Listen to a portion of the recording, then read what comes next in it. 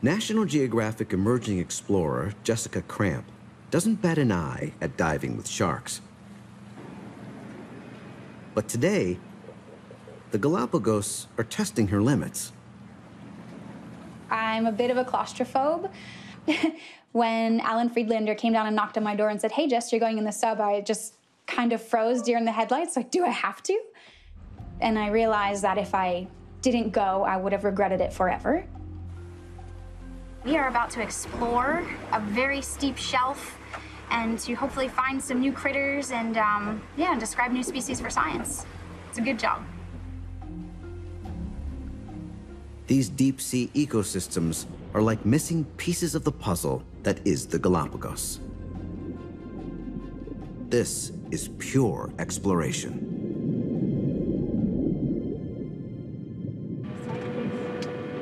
Yeah. Oh my gosh, silky.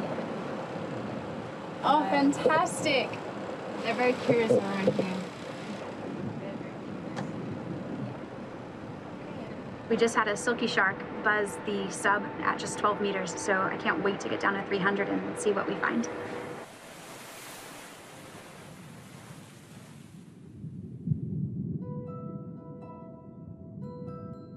They're almost 600 feet below the surface. Here, in the edges of the ocean's twilight zone, light starts to rapidly decrease. Our depth is 183 meters and descending. Oh my gosh, swordfish. Holy cow. Beautiful. Stand by. Oh my gosh. Don't stab us. Whoa. He's big. Beautiful swordfish. Amazing. Wow.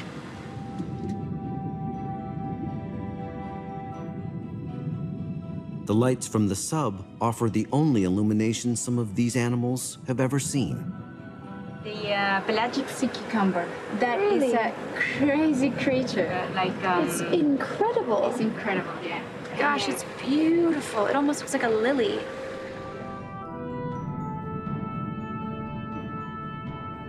It's truly mesmerizing. Motions are very fluid. Wow. The seafloor is covered with life. Right now we are 255 meters deep. We are encountering the seabed. It's mostly sand, but we have the boulders. In the boulders, we have more fishes and animals around.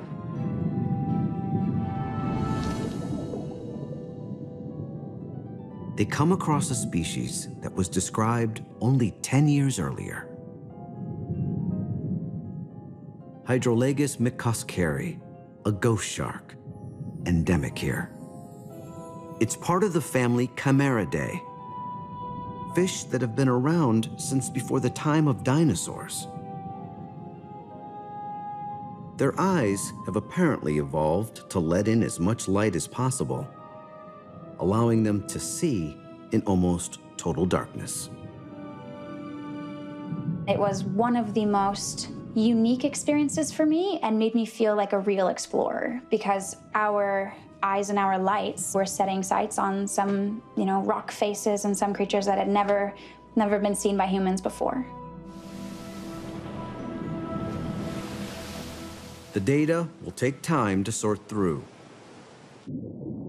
But there's no doubt the deep sea is teeming with life.